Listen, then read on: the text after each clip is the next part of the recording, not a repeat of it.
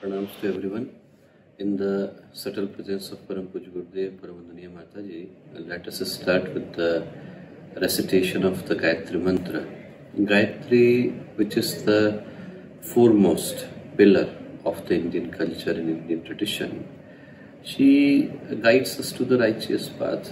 In the Vedic scriptures, it has been defined that the path of the Gayatri is the path of Sanmarga, path of Sadbhava, path of Satkarma.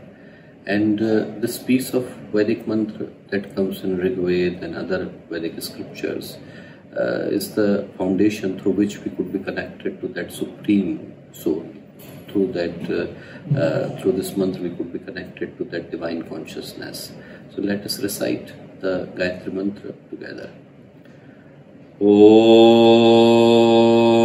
Bhurbhuvah Swah Tatsaviturvarenyam Bhargo Devasya Dhimahi Dhiyo Yo Nah Prachodaya.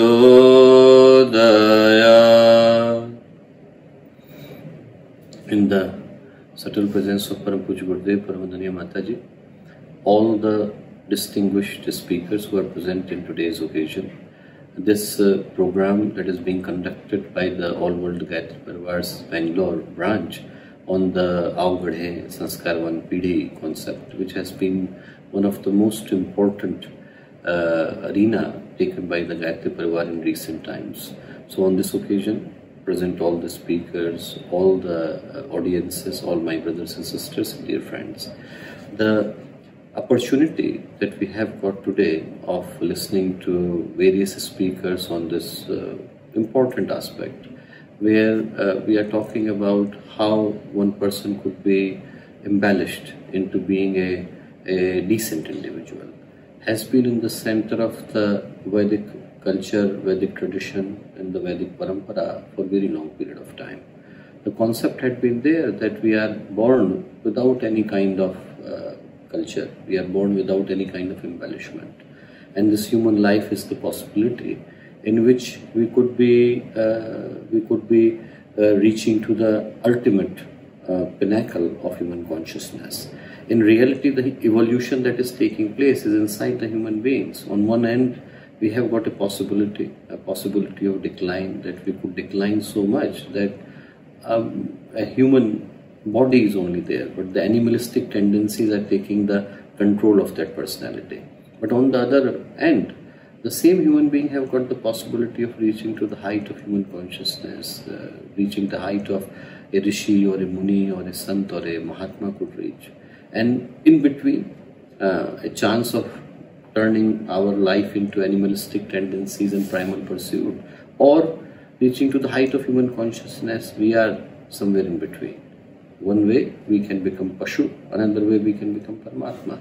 And in between, this dvandva, conflict is taking place, that is sometimes pulling us to the path of demonic tendencies, or sometimes it is pulling us towards the divine objective and divine aspiration. Both possibilities are there. And Gurudev called that Manushya mein Devatva ka uday, dharti par swarga ka avtaran. He said that if we are able to turn our divine possibility into a reality, if we are able to convert this divine potential into a real kind of adventure, then it is possible for one to live the same human life but with fulfilling possibilities.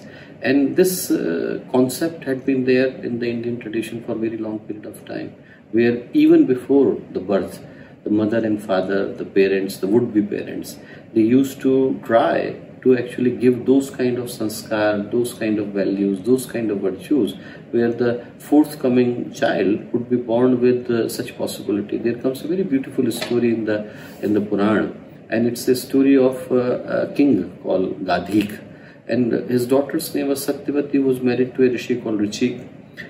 Coincidence was that both, the mother and daughter, they both actually became pregnant at the same time. So king said to the daughter, Satyavati, he said that, why don't you ask your husband, who is a rishi, to put the mantra into the charu?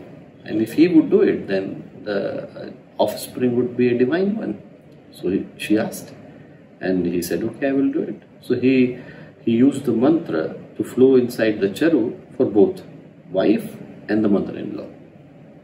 They both, for some reason, thought that maybe the other person got the best one. So they exchanged. And they exchanged and then did not tell the rishi. 3 months later, when they informed Rishi laughed. He said, oh, you don't understand the concept. He said, this is not only a sanskar that we do as the Garbhadan sanskar or Garbhotsav or Punsvan sanskar.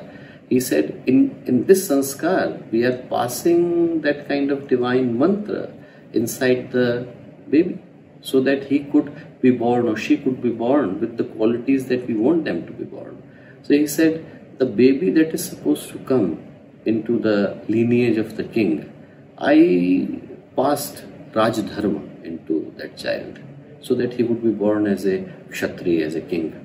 And another one was coming in my family. I passed the mantra of Rishi so that he would be born as a Rishi, Tyaga Parigraha. But now because you did it, the result would be the same. So what happened? The baby born into the family of king was Vishwarath, became Vishwamitra, gave the Gayatri mantra. Born in the family of the king, but became a rishi later on. And the one who was born in the family of Richik's grandson rather, he was called Parashuram. Born in a family of rishi, but became like a king. He went on the war and he went on to this path of annihilation. So this is the the basis of the Vedic parampara, which allows one to take the path of embellishment if done properly. And we are indebted to Param Pujya Gurudev's contribution or his guidance in this respect, who not only revived the Indian Sanskar Parampara tradition, but also gave a scientific underpinning to it, also gave the proper and adequate concepts behind it. And it gives us great kind of satisfaction to see that in the leadership of Adani Gayatri Chachi ji and Dr. Saxena and so many other people, now this revolution has almost engulfed all India and many other countries outside. And now people are actually taking this message to every single soul. And hopefully the results of this revolution that we are witnessing now would be visible in 10, 20, 30 years from now, when the children being born with that kind of sanskars, virtues and values would give birth to the revolution that we all have been waiting for long to see it happen.